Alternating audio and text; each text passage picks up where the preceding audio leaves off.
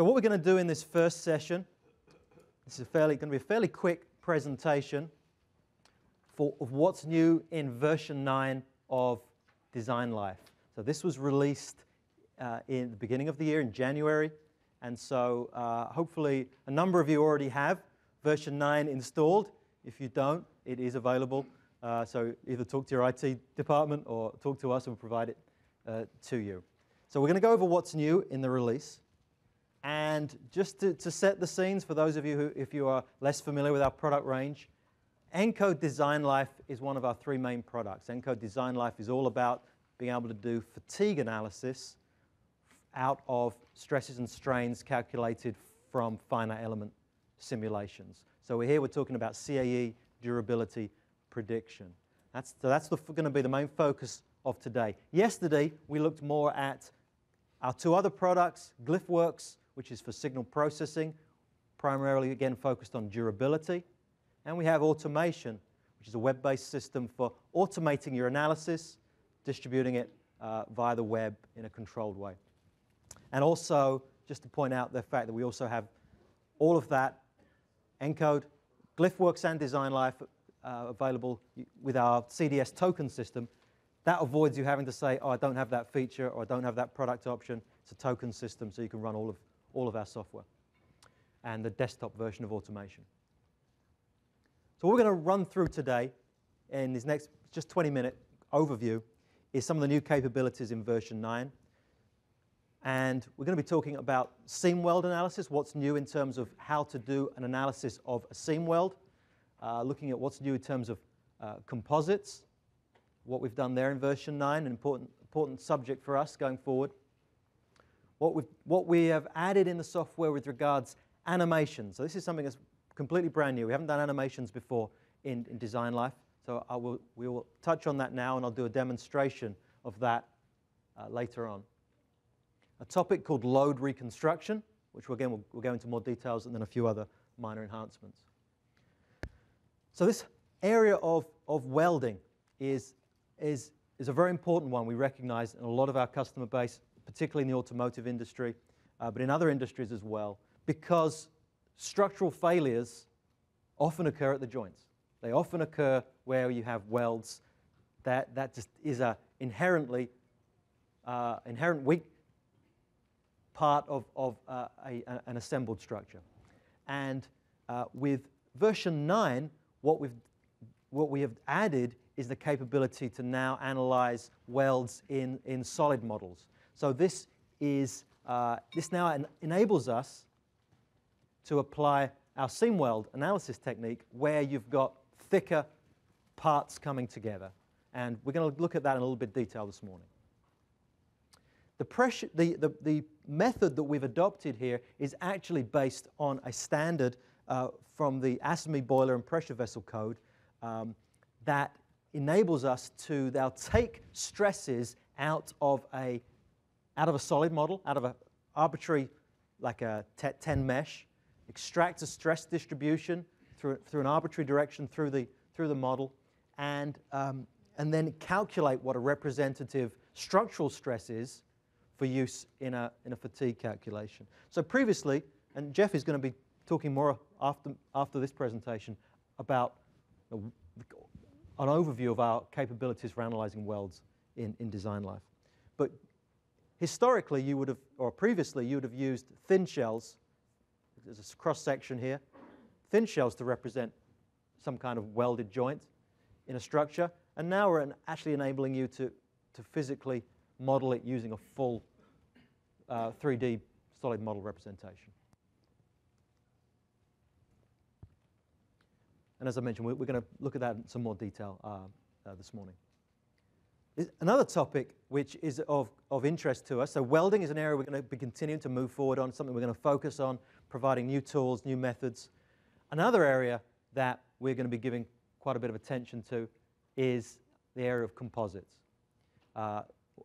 That's for a few reasons. We're seeing increased use, especially in the automotive industry. There's a light weighting of vehicles, reducing of weight out of vehicles is becoming increasingly necessary. And composites also give the ability to provide have other merits. For example, things like carbon fiber, incredibly strong for its weight. And so the strength and stiffness you can get from composites, as long as you can get it at the right price point, something that's actually manufacturable, is going to be very attractive going forward for a lot of industries. And they also have benefits in terms of what you can actually make out of these, out of a composite. So there's an increasing trend that we see, and I'll be interested to hear your feedback. In fact, there's one of the questions there. If you didn't respond yesterday, you weren't here yesterday, about how you see the role of composites going forward. But we see them being increasingly used for actual, even structural components. So in version 9, in version 8, we added our first support for a short fiber composite fatigue analysis. In version 9, we've extended that to now, again, cover a broader range of applications. And similarly, we're supporting solid elements. So this means if you have, like, for example, some kind of injected plastic component that's being made, version 8, you could model that with a layered shell representation to represent the fiber orientation, the different positions in that structure. In this release, you can actually use a solid mesh, so you could have different solid elements in your structure. So again, enables broader range of applications. One of the implications of doing that with solid elements, if you can imagine, what we're analyzing here is at the element centroid of a finite element model. And the downside of analyzing in the middle of a solid element is that you have a full 3D state of stress. On the surface of a component, like in a shell model, your stresses are you have normal stress state. You have a zero normal stress state. It's all your stresses are in the plane. With me? Yeah? Which makes some of the calculations a little bit more straightforward. You know, well, you're analyzing in just the plane of the surface. You're looking for cracks in the surface in that plane. With a solid model, subsurface cracks are a possibility with composites. So you have to analyze the full all the way through the structure. And in a solid element, you've now got a full 3D state of stress. The principal stresses could be in any direction, not just not in a single plane. So we've had to extend our abilities for doing things like critical plane analysis and multi-axial assessment to not just be, as they typically are, in a critical plane, single plane. We're now doing that on a full spherical coordinate system. So we're actually doing it in a full 3D orientation. So that's one thing we've had to extend our methods in order to be able to do composites in version 9. So full 3D states of stress for multi-axial assessment and full 3D critical plane analysis. We're looking at fatigue results on a whole sphere of directions. And we are, again, using, as a standard approach for composites, we're providing, or you're providing, in most cases, a set of material curves that represent the fatigue performance depending on whether your fibers are aligned with the loading or transverse, because the fatigue properties are going to be different depending on how the internal fibers inside your composite line up. Are you with me? So you provide material data that says, here's what my SN curve looks like when they're aligned with the fibers. Here's what my SN curve looks like in another direction. You can provide multiple curves. And then the software does the interpolation to come up with what is the appropriate SN curve, material curve, for the fatigue calculation to use in every location on your model, because it varies. And if you have other questions about what our approach is, I'd be happy to talk to you.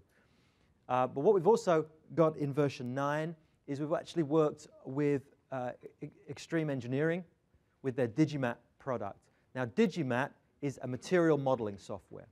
And so what this enables you to do is it actually can calculate what a SN curve is for a particular location in the model. It's a slightly more sophisticated way of doing what we do as a linear interpolation or an interpolation. It's using a material model to calculate what a representative SN curve should be for every location in your composite.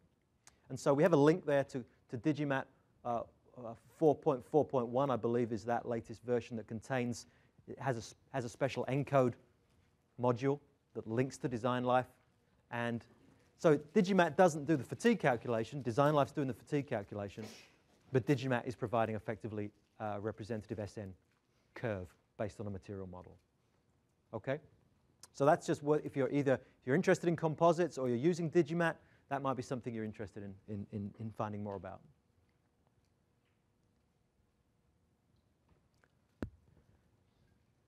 So in version 9, we've also added a new capability for animating of results. So you can actually create a result set that you can then visualize. So there's a new animation capability which we'll do a short demo of later in the morning.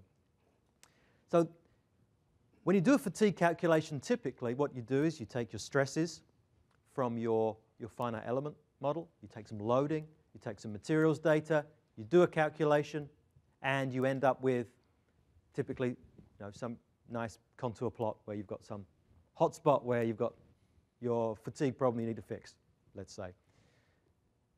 That's fine, but what do you do next? How do you solve that problem? Let's say you do that calculation and you've got this hotspot, you've got this fatigue life that you know is not acceptable. How do you solve that problem? From an engineering point of view, what do you do? You could do some, you could play some what-if games, change some numbers. But oftentimes what you need to do is talk to the designer and say, you need to change the design and do this. You need to make it stiffer in this place or less stiff in this place. You need to redistribute the stresses in some way. And just making things thicker and heavier can even sometimes make matters worse. Okay? So you need to know how to solve the problem. So sometimes the challenge is just knowing, here's my result, here's my fatigue life, what do I do next? How do I improve my design? And so what is helpful to be able to do sometimes is to look at a critical loading condition that's causing the response that you're seeing in terms of fatigue damage, and actually to be able to visualize it. So you can actually see, in this case here, we can see a body structure. It's actually undergoing some loads coming in through the front shock tower, causing a twisting motion. And so if that was generating, let's say that was generating some problems up in the top of the A-pillar there, it might be helpful to be able to go in and as the loading is being applied in real time, to be able to go in then and visualize, okay, how is my structure deforming? Because that might tell you, okay, well, let's try and stiffen up this part or change a section here, if you can visualize how the structure is responding to a particular input. So this is just another tool to help when it comes to answer the question, okay, so now what? What do I do to solve this durability problem to help you to animate it? What we've seen is that companies have been doing this for a number of years anyway. And the way that they would have done it is that they would have gone through, they've done the fatigue calculation, identified when, say, critical locations in time were that were causing a lot of damage, extract what the simultaneous loads were at that instant in time, apply all those loads, go and rerun a finite element model with those loads, and then do some kind of static animation just to say, okay, at that point, under load, this is how my structure is deforming, to get a visual picture of what's happening. So effectively, DesignLife helps you take that a step further, helps you do that, but you could actually even do it for a whole section of points in time rather than just a single static subset. You actually be able to do the linear superposition of loading values to see how a structure is responding. And the way we do this is we actually have a new analysis engine that you can add into your setup in DesignLife. And logically enough, it's called an animation engine. And so what that enables you to do is actually creates an animation file. It actually creates a file. It does the superposition. It brings the displacements. It reads the displacements, does superposition, and calculates at every instant in time that you want it, what is the total deformed shape of your structure. Yeah, you following me?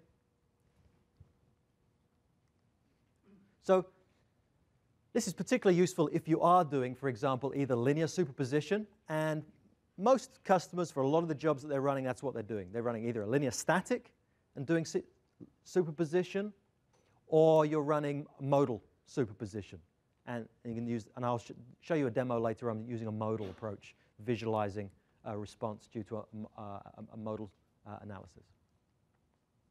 So this avoids having to rerun the finite element job to get those deflections. And we're also providing, and I'll run through this as a demo, worked example number 21 that is new with version 9 to show how to set all that up.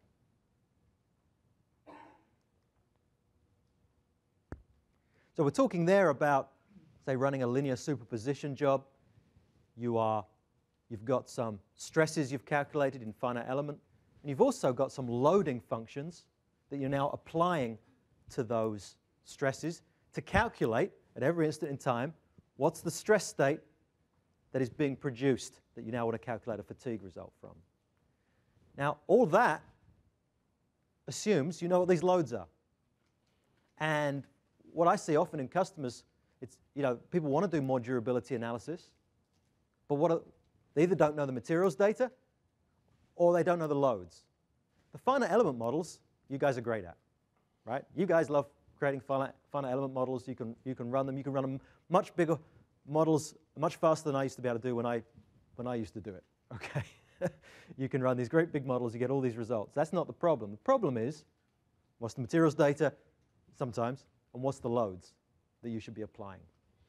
And not always easy to measure the types of loads that you actually need to drive your finite element models. We talked yesterday about one way of doing that is to use another simulation like a multi-body dynamics to calculate what loads are. Here's another way where you don't know the exact loads going into your part, but you can measure something. Maybe you can measure strain gauge measurements on certain parts of your component. You can't quite measure all the loads going in, but you can actually measure the strain response across a component. What we're going to show you later is what we've provided in version 9 for effectively back calculating what the loads must have been to generate those measured strains. So this is effectively using your component as a load transducer. Take measured strains you can measure in the field, and then back calculate, okay, I've got these strains. What must have those loads been to generate those strains in that component? And once you've back calculated those loads, now you can take those loads and run it through your finite element simulation to do a full field fatigue calculation. Okay? So we're going to talk more about how we can recalculate those in-service loads from measured stresses and strains. And just a few other enhancements here, just to summarize some other features that are released in version 9. Here's one that has come up quite a few times from customers, which is you've got this big model. You don't always want to analyze the whole thing. In fact, you might deliberately want to exclude certain parts of your model because you know around here I've got a whole bunch of rigid elements. And these nodes around here are just garbage. I don't want those results cluttering my contour plot with this big red splodge that the manager's going to come in and say, well, what's wrong with this? And then you have to say, oh, no, it's fine. It's just there's some rigids there or whatever. So it can be quite helpful to be able to deliberately exclude small regions or certain nodes or elements out of your model prior to doing a fatigue calculation. Obviously, you can select big regions. You can select properties for a bigger selection of data. But what we've done in version 9, we've had this capability to be able to have a subset and say, exclude this list of nodes or elements. What wasn't very helpful was the fact you literally had to type that in. It was like a comma-separated list of, type these locations in and you can exclude them or just analyze those points.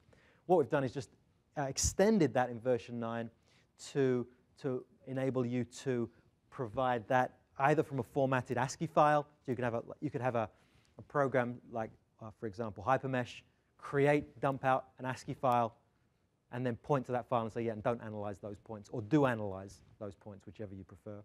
And we also have the ability to, if you're familiar with the DesignLife interface, things can come in on pipes in a flow. We can actually pipe in a table of locations not to analyze.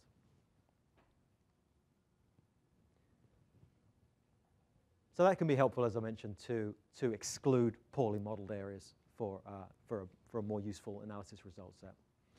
Another enhancement that we've done, we have a capability in DesignLife to be able to perform back calculations. So it's one thing to go forward and say, okay, what's my fatigue life? It's 42. Great.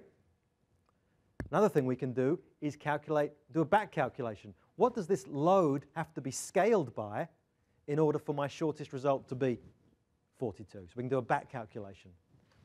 And that can be used almost like a safety factor. You know, what's my margin of scale factor that I need to achieve a certain life?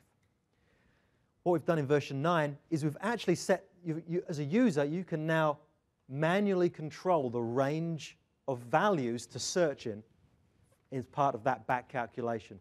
Previously, you could set an upper limit, but not a lower limit, and that default number was pretty high. So if you didn't know what you were doing, you just let the thing run, it would be searching all over the place for the whole model, trying to find what is an appropriate scale factor for that location to hit the target life.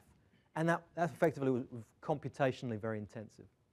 So what we've enabled this to do now is you can set a range. You know, once it goes outside this kind of range that you're interested in, maybe a 0.5 to 2 or 0.2 to 5 or whatever sort of scale factors we might be vaguely interested in. Outside of that, as soon as it goes outside that, it says, oh, forget it. It's outside the range of interest and moves on. Well, this makes a massive difference to the runtime for this analysis. So it really improves your throughput for a back calculation. And we've also enhanced, to go along with that, we've enhanced the FE display to then specifically identify regions where, you know, it's given up and said, you know, it's outside the range or below the range, and you'll see that colored specifically in the legend. So it's clear to you when you're looking at the results, did I find a result, or was it just outside the range? Just a minor one, just in terms of usability, we've added a progress bar if you pop open the messages window in DesignLife, you're running a big job, you just want to have some idea how long it's going to take before this thing's going to finish. Is it 10 minutes? Is it 10 hours? Now when a job is running, you pop open the message window, it will give you an estimate. How long's left for the remainder of the job? Based on, you know, it's a bit like Microsoft. In other words, it's not very accurate, but, you know, it gives you some feel for how long is left. I mentioned this one yesterday, but I think for this audience it's worth mentioning again, which is we can now directly read results out of MSC software Adams product and the Altair Motion Solve. So these are multi-body dynamics where you're simulating maybe a vehicle moving on a proving ground, you're calculating loads, and we can now read those request files and those plot files out of that software directly in GlyphWorks. And this can be really helpful because these files can be huge. They're big ASCII files, they're not particularly nice to work with, but we read them in as multi-channel time series data.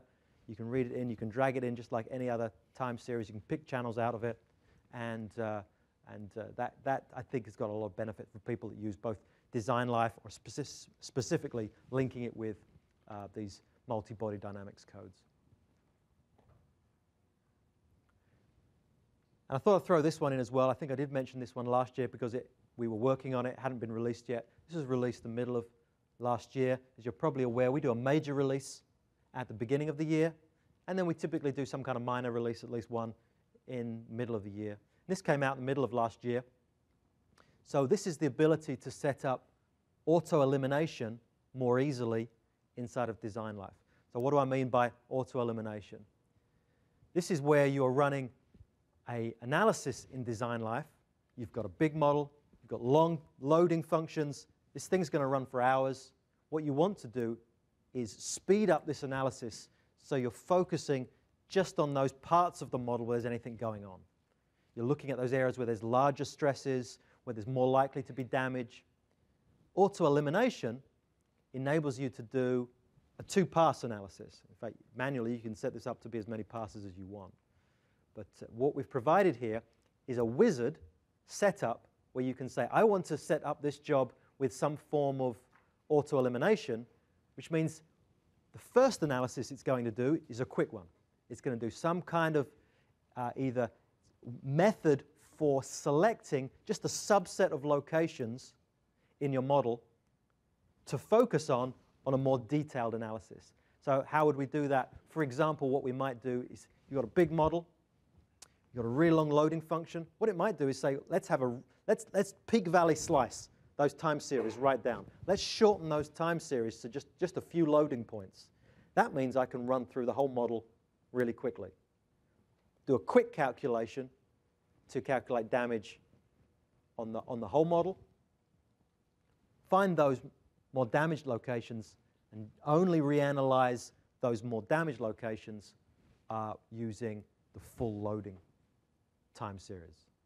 Okay? So the thing that's new, or was new in the in-service release for 8, is you will now, if you right-click on the run level, if you go to the advanced edit, open the tree structure, under analysis runs, you right-mouse click on a run that's defined there. There's a right-mouse option that says auto-elimination, and it steps you through this adding of, asks you some questions. How do you want to speed it up? What's important to you? How many results do you want to keep? And then it will automatically insert that additional run, additional analysis above the main analysis. So that's very useful in practical terms. It's one thing to run a job faster, and in version 7 we basically made DesignLife 4 times faster. But it's also another thing to just do the analysis more smartly. And this is one way to do your analysis more smartly. But talking about performance, because I think that was the last slide. Oh no, there's one more. Talking about performance, one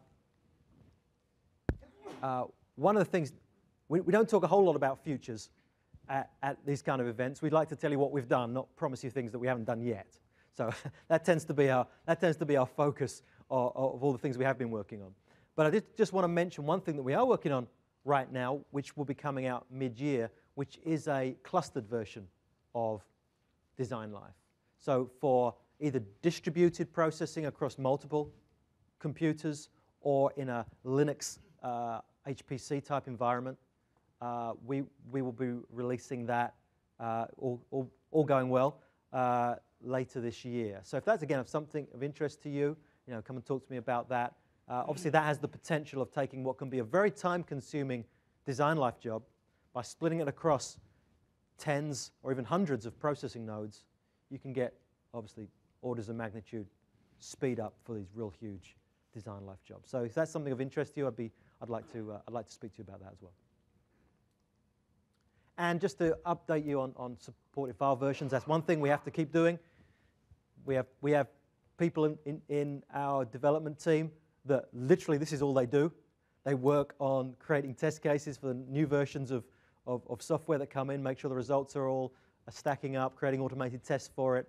So these are the latest versions that we support, including Abacus 6.12.2 and ANSYS 14.5. It probably is worth pointing out we are moving ahead with our support of Radios H3D. That's something that we're incrementing. Adding a new file format is always a challenge for us. It's a lot of work to add a new FE solver. And we do support, in version 9, we support version 11. We're actually working on 12 right now for H3D. And we say it's a beta feature, which means you can turn it on manually and it will work. But we've really only validated it for the regular stress and strain, sort of solid and shell type analysis. We're currently working on it for more advanced methods like vibration fatigue, welding, those things we're still working on validating all that. But you can do straightforward stress and strain life analysis with Radios files. And that was it. Any questions?